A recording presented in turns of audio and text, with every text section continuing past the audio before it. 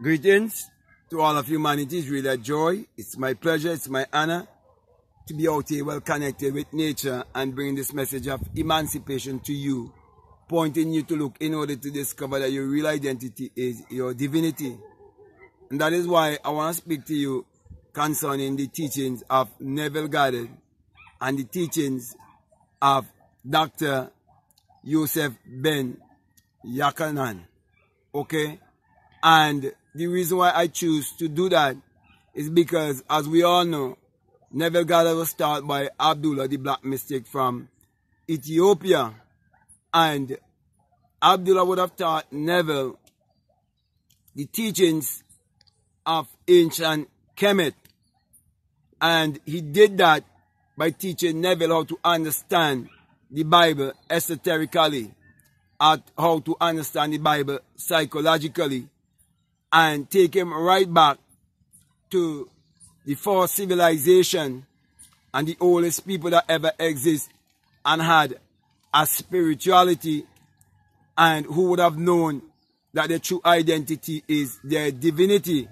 And Abdullah did that so we would be able to use reverse psychology and end all mental slavery.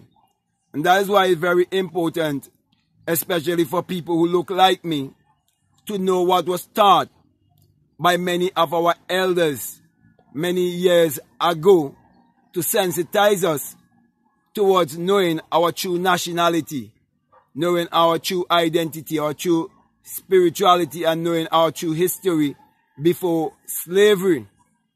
Because as a people, we grew up to believe in a God outside of ourselves and was taught to believe in a Savior and a Redeemer outside of ourselves. Now, there are many people who would say that we are not the only people who are deceived and brainwashed. Everyone was fed with that same kind of belief. But when you look more closely, you would realize that as long as you believe in your image and likeness, it's not idolatry. And when we look at the idol that was given to our people, we see that it's the image of the slave master. We see that our people was given a blue eye and blonde hair man to worship as their Lord and Savior and their master, their Redeemer. And millions of people all around the world still believe in this Jesus and Mary story. And when we look now, we see Brother Ben, Dr. Ben, Dr. Yosef Ben Jochannan, okay? We see people like him for many years been teaching us how to escape from the lies that were told to us. And we see also Abdullah was doing the same thing by teaching Neville Goddard the truth that if you call on Jesus and believe Jesus to be some man outside of yourself, that you have the wrong God. So in essence, I am speaking of people like Dr. Ben, so that people who know about Neville Goddard but do not know about Dr. Ben Jochannan, that they can check him out for themselves and listen to what he was saying so many years ago concerning how the Bible was misinterpreted to a people to keep them in mental slavery. So my brother and my sisters, everything that Neville is saying, you can chase all of these teachings way back to Kemet and realize that you are brainwashed, you are deceived. Your spirituality was taken and repackaged and given to you to keep you in idolatry. That is why it's very important for me to make these videos, because there comes a time when there are people who would try to debunk even what Neville would have taught and try to mesmerize your head and get you to go back to secular Christianity and get you to call upon a man outside of yourself by telling you these teachings are New Age and telling you that these teachings, that they are evil and that they have the devil. And that's why when we look at our own people, we see our own people calling our own African spirituality evil and saying that it is of the devil, and they're speaking against the ancestors and they are speaking against themselves because they would have missed the language of symbology, and they are enjoying the golden calf scheme of worshipping the golden calf or the idol that was built within their minds. And the idol of Jesus was built within their minds through their belief system. I'm speaking from the Caribbean, and Neville grew up in the Caribbean, and in the Caribbean the people are taught to have a colonial mentality and a religious mentality, always looking outwardly for a savior and a redeemer outside of themselves. And this is placed right into the school system. From a little child, you've been taught to have this belief system, which is programming you to keep you in mental slavery and for you to have an employee mentality, for you to be limited in your thinking and for you to believe in education more than your own imagination. So I have to highlight these things. I have to speak of these things so that our people would be more aware. The entire Caribbean islands, they have to depend on things like tourism. And all of this is actually what I refer to as horism, because they are going against the power that they have within themselves, that they can achieve their every desire to depend on another, because their governments and their religious system and the school system is set up in a way to keep them to vibrate under the low frequency. So my brother and my sisters, I'm saying all of this to say that what Abdullah was teaching Neville Goddard, you have to learn to read between the lines and learn to use reverse psychology. That is why I'm speaking about people like Dr. Yosef Ben Jochannan, okay, and people like Dr. Henry Clark. So you can look them up for yourself and you can learn of what they would have taught concerning our history, concerning our true nationality and our true spirituality. Okay, I'm not going to go into all of the details of these individuals. I'm making sure speaking about these individuals to bring their existence to your awareness, that you would understand and you can do some research for yourself. Everything is right there on the internet, and I'm just making you more aware. Therefore, my brother and my sisters, I'm encouraging you to look up Dr. Yosef Ben Jochannan. Okay?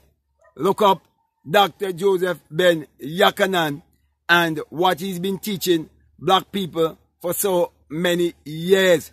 Just like I would have spoken about Marcus Garvey. Okay? So you must understand the teaching of Neville Goddard from every angle to realize where that teaching really came from. So when people would ask who would have taught Abdullah, all of that is not necessary as long as you know that your real spirituality is knowing your true identity and know what was done by the teaching that was given to you through secular Christianity. When you know that it was stolen from Kemetic and it was borrowed, it will help you more to understand that you are more powerful than what they would have had you to believe. And when you come to know your true history, it gives you power. It empowers you, because you realize that all the lies that you've been told that they were keeping you limited, all the lies that you've been told, they've been robbing you of your creativity. And now you start believing in yourself and knowing what was the spirituality of your ancestors. Now you can operate in your ability. Now you can operate in your creativity, because you can now learn to appreciate yourself and to love yourself, because you would realize that you are dehumanized by the belief system that was fed to you. So Abdullah was displaying all of these things that I'm speaking here right now through the teaching that he was teaching Neville Goddard. And many people take that teaching and speak a lot of Neville Goddard narrative and fail to read between the lines that Abdullah was sensitizing Neville with a message that would be received by humanity, so that a people who've been kept in mental slavery would be set free. So my brother and my sisters, I have to do these videos in this way to help our people. You cannot say that you know truth and that you are conscious and you are in your Christ consciousness and you want to be biased or one-sided.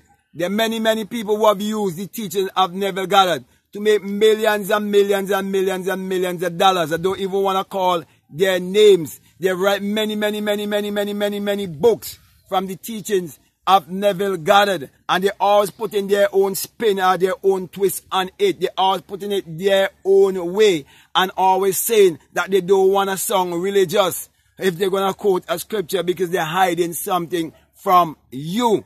They don't want you to realize that it is your own spirituality that was taken to you and repackaged and given to you to keep you blind.